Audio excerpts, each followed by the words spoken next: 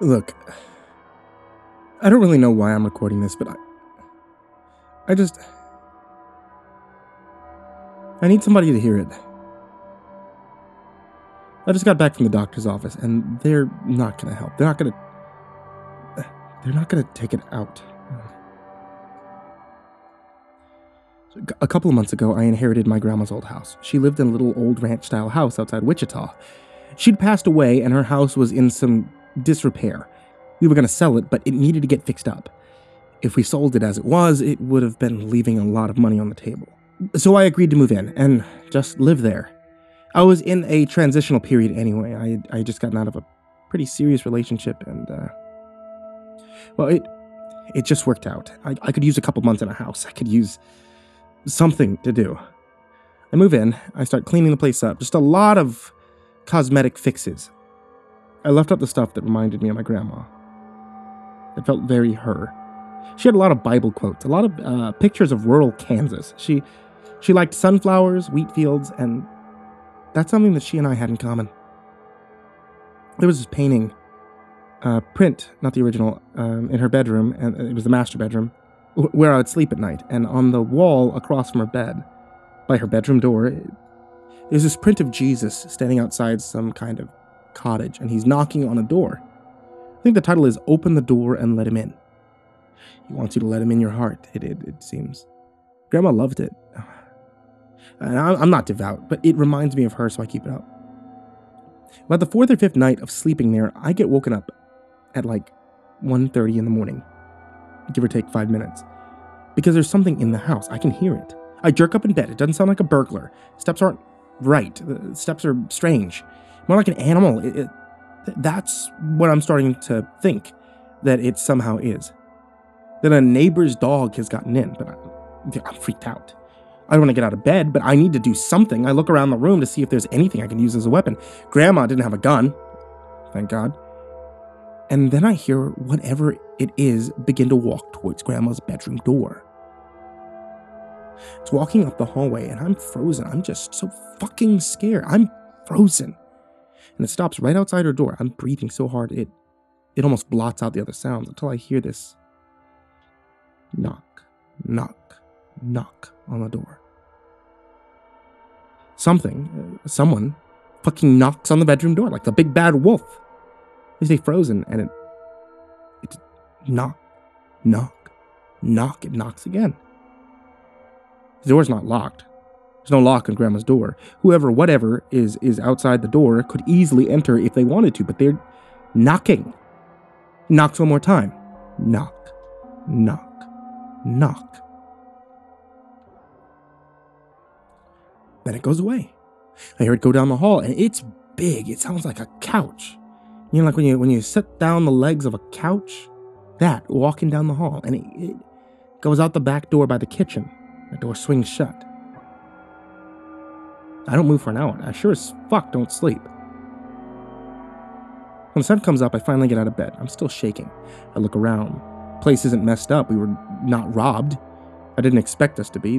There's a couple pillows that have been knocked over on the couch, but it's like something walked by them, not thrown. The most noticeable thing are the indentions. They're heavy indentions in the carpet leading to and from Grandma's bedroom door. And they're not footprints or boot prints. They're not from shoes. The imprint is not right. It looks like cattle, like a goat or a bull, but bipedal, like it got on its hind legs, walked in and out of our home. I go for a drive, but I have to stop because suddenly all the exhaustion hits me and my adrenaline plummets and I almost fall asleep at the wheel. I pull over, I pass out, I wake up several hours later, I jerk awake. I just immediately am freaked out. I don't know if I hallucinated. I don't know what happened. There's no accounting for it. There's no way an animal on its hind legs walked into my grandma's house, knocked on the door of her bedroom, and then left. That's just not a thing that happens, okay? There's no fucking way. Right? So I go crash at a friend's place. I don't say why. He thinks it's just the depression, breakup blues, and I let him think that. That's fine. I ask if I could stay a couple days. He's game. Once the fear's finally kind of fallen away, I know it's time. I can't abandon my grandmother's house because it was one fucked up night, so I go back and Well, I buy a gun. I do.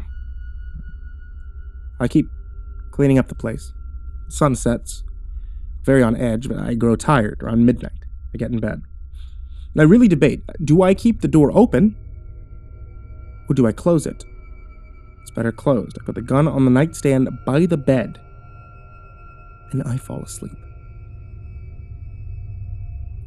1:30 in the morning, give or take 5 minutes, I wake up because there's something in my house. I hear the back door by the kitchen swing shut. I hear sounds. Now, I've seen the prints in the carpet. The sound makes more sense. It is big. It has hooves, and it's coming straight towards the master bedroom. My heart flies. I reach over, I grab the pistol, and I drop it. I'm so panicked that I fucking drop it. It falls somewhere in the darkness on the floor. I can't get out of bed. I'm too goddamn scared. I need to have my back to a wall. I start to cry because I know exactly what's going to happen. And it does. Knock, knock, knock. And I just shake and I cry and I wait for this thing to come in and do whatever it's going to do. But it doesn't come in. Knock, knock, knock. A child could open that door. Suddenly my terror breaks. I get into this sort of surreal clarity, a kind of lucidity, and it just feels very straightforward to me. There's something in my house.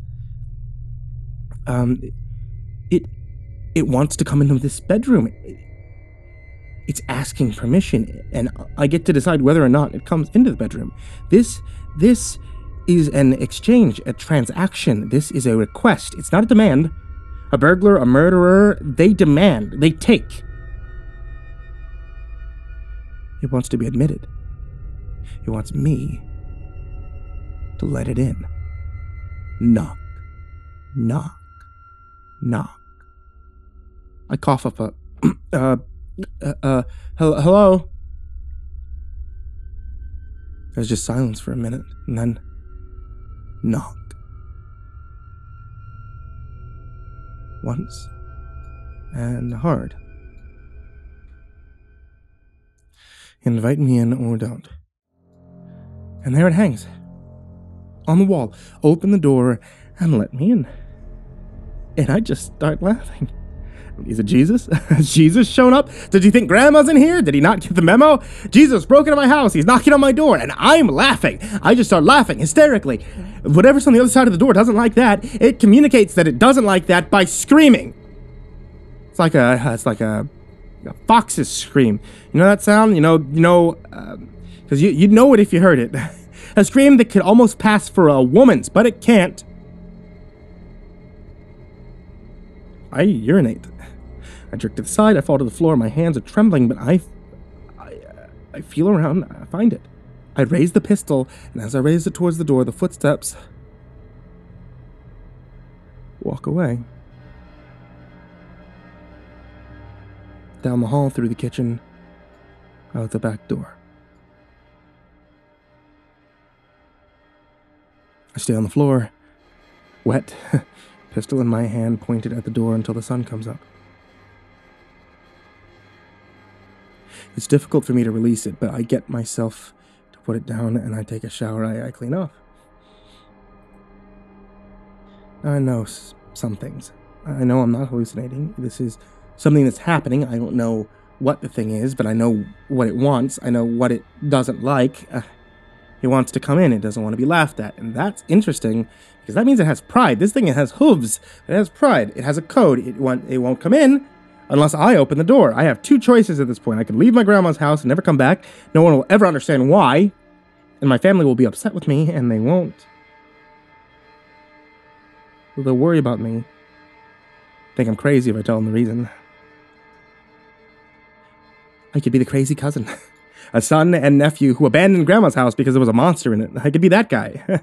And that can be my relationship with my family for the rest of my life. Or I could confront this thing. I chose the former. I never ever go back to that house. I don't even stay in the city. I say, fuck it. I'm alone. My heart's broken. My grandma's dead. I'm terrified of this house. So I pack everything up I own, which is not much because I already packed, and I get everything in my car and I drive. I drive all the way to Eugene, Oregon. I like trees.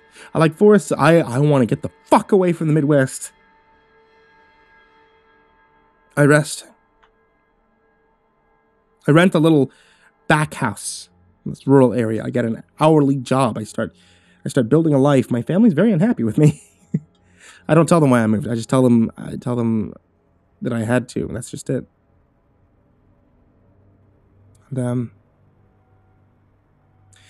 And, about 3 months later, around 1:30 in the morning, give or take a couple minutes, knock, knock, knock. It's my bedroom door.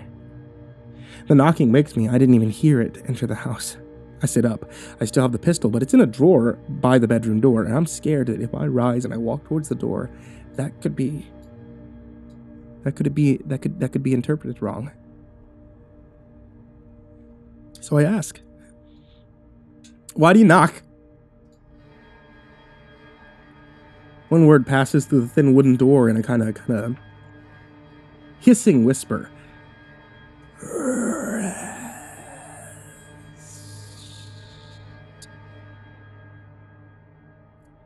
I get out of bed. I walk to the door. I put my hand on the knob.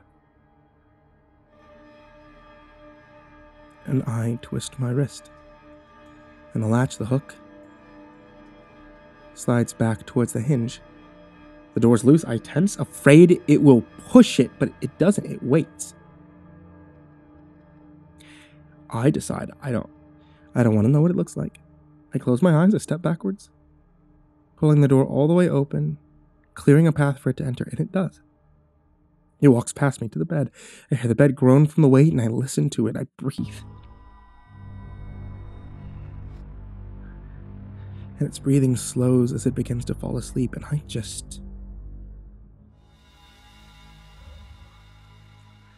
stand there,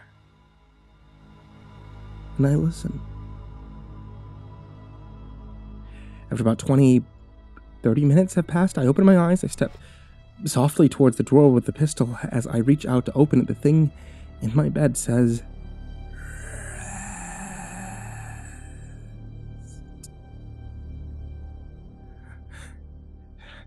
says this in a way that is unmistakably an invitation to join it.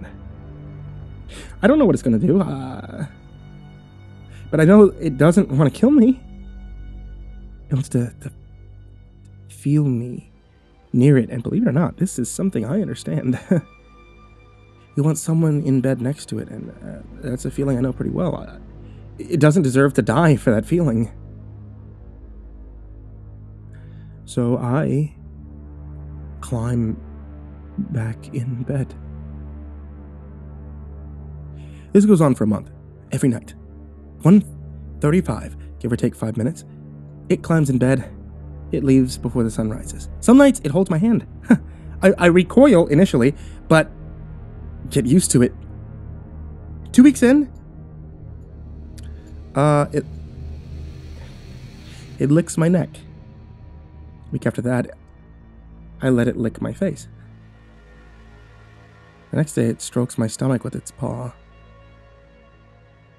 I let it feel other parts of me. I mean, I'm here, you're here, no one else is touching me, no one. I haven't been touched in months. I'm too fucked up to hit on anyone. I'm worthless on the apps. I don't know.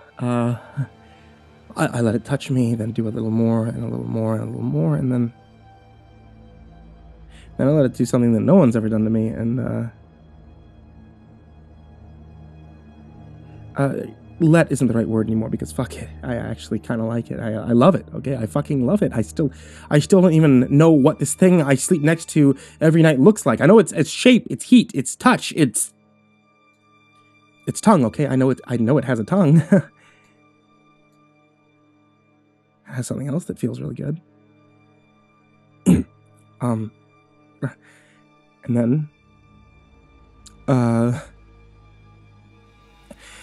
then one night, it stops coming. And it's gone. and it's disappeared, and it's never coming back.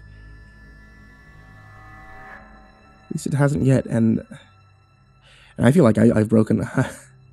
I feel like I've been broken up with all over again, like a spell is breaking. I feel sick. It put something in me. Something that's growing.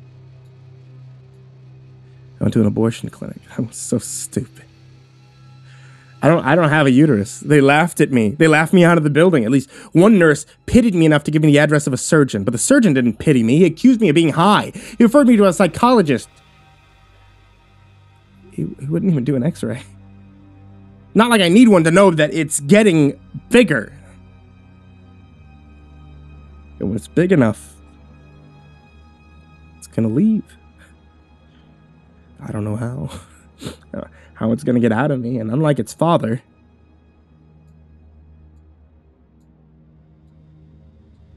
I don't think it's gonna ask permission.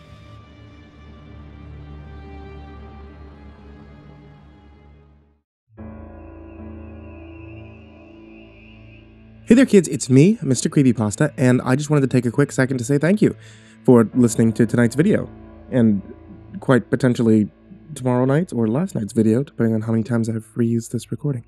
I especially want to give a big thanks to Erik Mary, John, Daniel Poulsen, Trace Miles, Jordan Alexander Sanchez, Wayne Milstead, Frederick LaRue, Ken LAndo Higuchi, Brianna Van Tine-Janzen, Nicholas Saeid Alyain, Tyler Ramberg, Asia, Gabrielle baca, TheRedOakShieldVirus, Sandy Barney, Melissa Siegwart, Chompski, Daniel Rowe, TheGingerBroz, Andreas, Solvik, and Andrew Steinberg. You guys and everybody who is supporting on Patreon are the real MVPs. And if anyone would like to join them, you can always check me out at patreon.com/MrCreepyPasta. Or if you'd just like to support the show without, Patreon, then honestly, every view or minute or however you watch or listen to this CreepyPasta Storytime on the YouTube live stream or here on YouTube, the podcast on Amazon, Google Play, and on Spotify. And if you'd like to support my wife, then there's nothing better than listening to scary stories with some Dungeons & Dragons themed herbal teas. Etsy.com/IvoryMonocleTea. Alright kids, thanks so much for listening, and sweet dreams.